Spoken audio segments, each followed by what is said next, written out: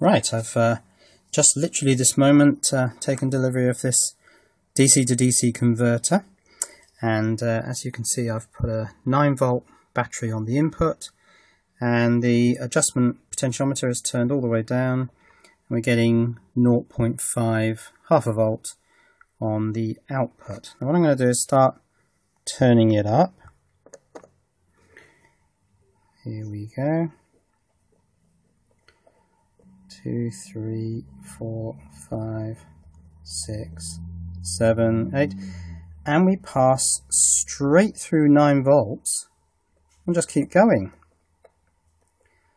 15, 16, 17, 18, 20, 25, and that started ticking, and it tops out at 30 volts. And this is not a buck converter, and it's not a boost converter. It's actually a buck boost converter, and it's a special type called SEPIC, which, look at Wikipedia, stands for single-ended primary-inductor converter. And the circuit's quite complicated. You've got an input capacitor, first inductor here, the switch, which will be the MOSFET. This is a series capacitor, so all the power of the system passes through that series capacitor.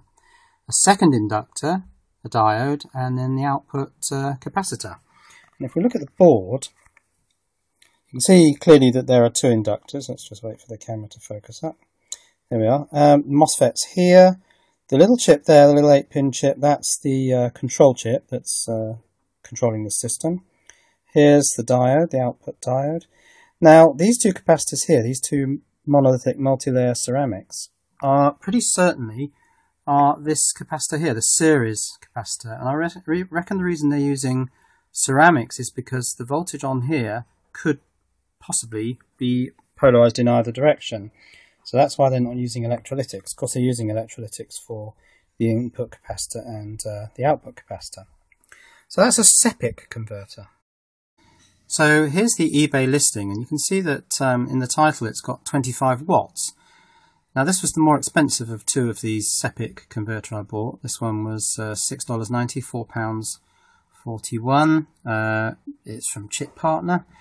Now if I scroll down, you can see in the data that the input voltage is from 3 to 15. The output voltage is anywhere from half a volt to 30. Input current 3 amps max, power 25 watts max, conversion efficiency 95% max.